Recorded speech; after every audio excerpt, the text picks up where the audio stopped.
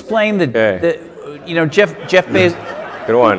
Jeff Bezos was here last night, and I asked him, what's the difference between what you're doing and what Elon Musk is doing? And he said, well, I think we have, I think he used the word like-minded in the general sense of it, and then he went on to explain some differences.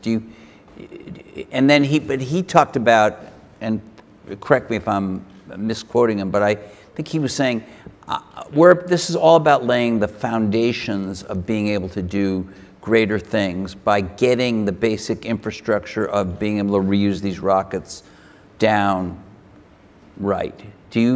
Is that correct? Do you have a similar starting point from him and your thinking process? I think there's certainly some similarities of opinion. I think both Jeff and I believe that it's important for the future to be a spacefaring civilization and ultimately be out there among the stars. And I think that's the exciting, inspiring future that I think certainly people in this room want, and anyone. Well, particularly after seeing that the asteroids are going to destroy this planet. I mean, I don't view it as I think when I say multi-planet species, like that's really what we want to be. It's not like still being a single planet species but moving planets. It's really being a multi-planet species and having civilization and life as we know it extend beyond Earth to the rest of the solar system and ultimately to other star systems.